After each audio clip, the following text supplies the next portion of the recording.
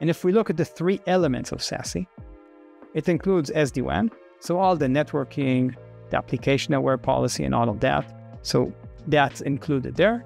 So yes, you can do prioritization based on applications and all of that.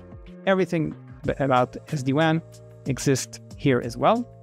The second part is cloud-delivered security, okay? So all the security elements are delivered in the cloud, and it includes many technologies.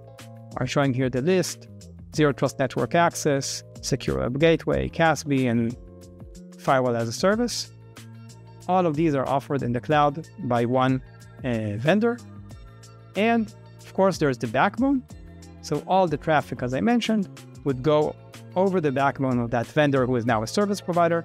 So it doesn't matter which application I'm using, even if it's I mentioned before, my zoo application of the enterprise, this traffic cannot go directly to the servers of Zoom or to the destination.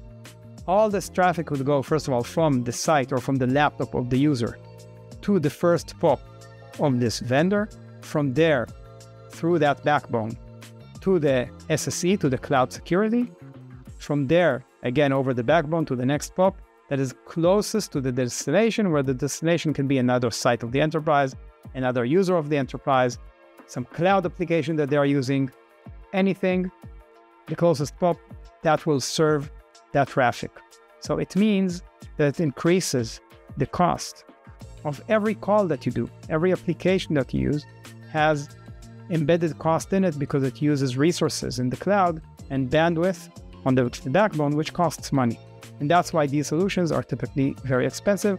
There is no direct internet access from the location. So if it's a retail and they have guest Wi-Fi, it's also included in that thing. So they pay for that as well. So this is what is considered a single vendor SASE, and we'll see a few more options in addition to that.